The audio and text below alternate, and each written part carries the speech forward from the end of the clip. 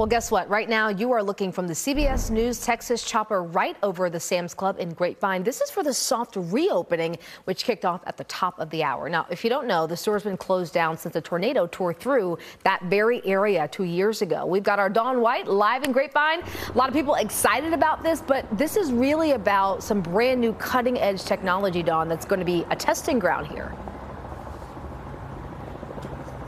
Well, that's right, Nicole. And this is the very first Sam's Club that is all digital in the entire country.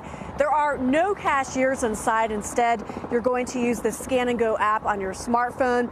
The store is also testing out AI technology at the door that will scan your receipts. December 13th, 2022. That's the day an F1 tornado ravaged businesses and homes in Grapevine. We were very fortunate that we didn't have any loss of life when that tornado hit.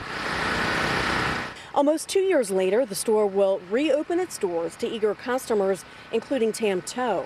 I'm super excited, actually. This is the only Sam's I go to. So ever since it's been closed, I've been not going to Sam's, actually. So I've been paying for membership, but not going. We all came together to make Sam's happen.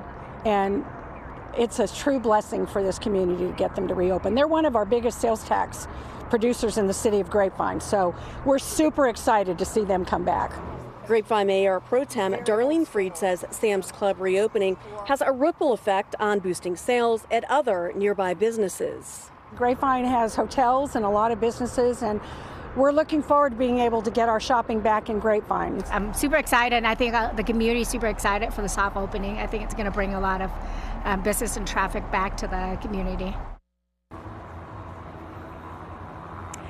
Doors for the grand reopening open at 8 a.m. tomorrow. You are encouraged to get here by 7:30. Live in Grapevine, Dawn White, CBS News, Texas.